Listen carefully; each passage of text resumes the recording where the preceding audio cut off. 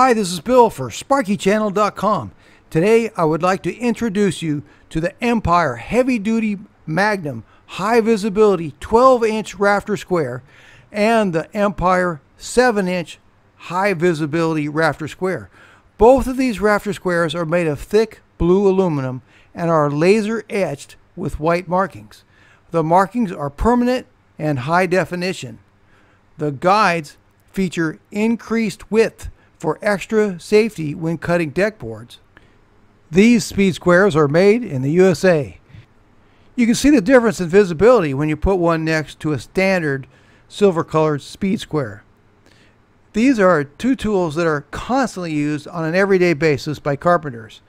Here we are drawing a line on a rotted fascia board that needs to be replaced.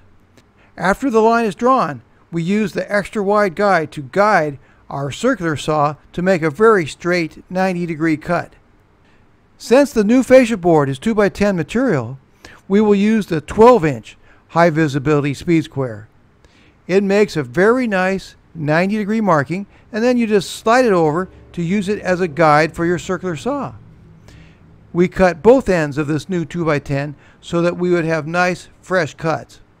Here, with the circular saw unplugged, we are using the 7-inch speed square to check to make sure that our circular saw blade is 90 degrees. Here we are checking our cut to make sure it is also 90 degrees. Notice on the 12-inch rafter square there are notches in a cutout on the square.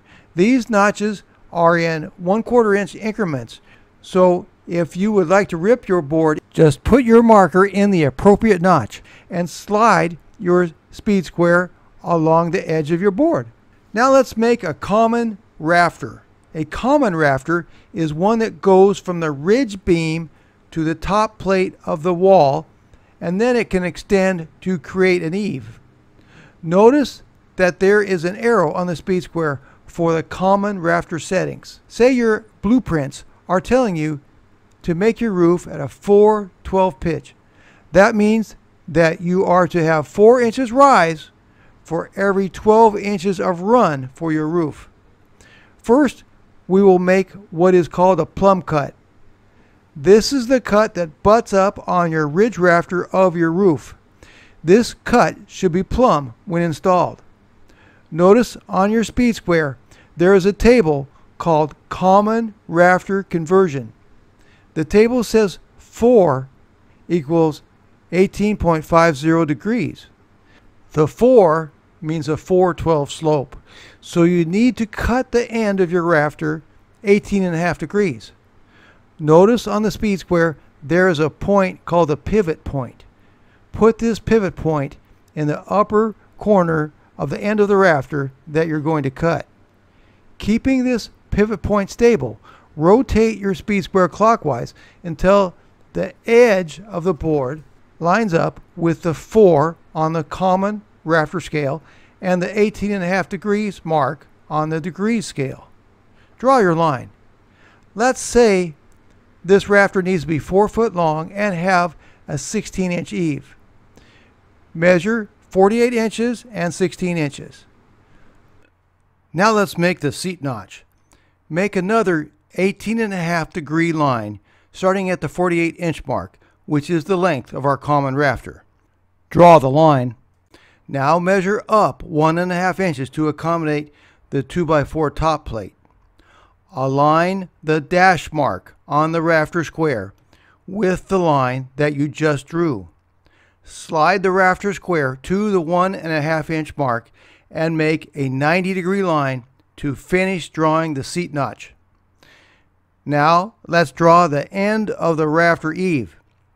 Once again, we draw the line at 18.5 degrees. Now I'll make all the cuts with the circular saw.